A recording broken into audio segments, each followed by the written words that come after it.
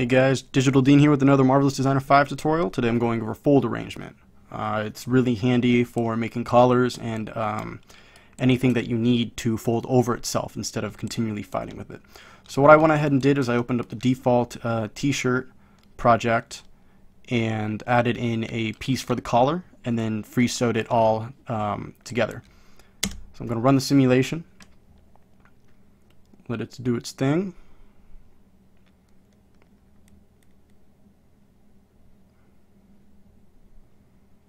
And there we go.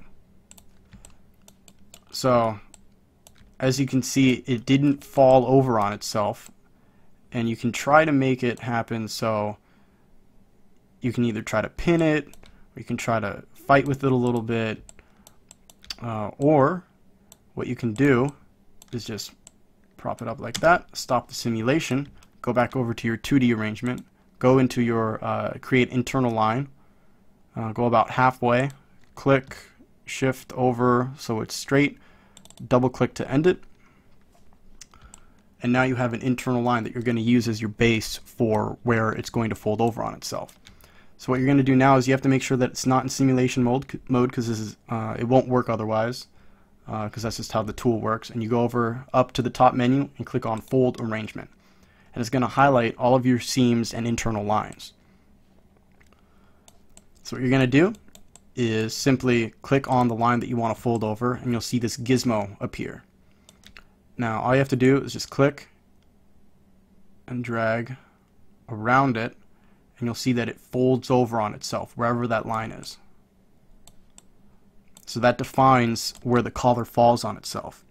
And if you notice that I didn't flip the normals around because I needed it to fold over on itself, and if it was the opposite way, it would look like that, and it would come out all weird, and you'd probably have to flip it over in your modeling packages. So if you ever make a mistake, you can always just flip the normal like that, run the simulation,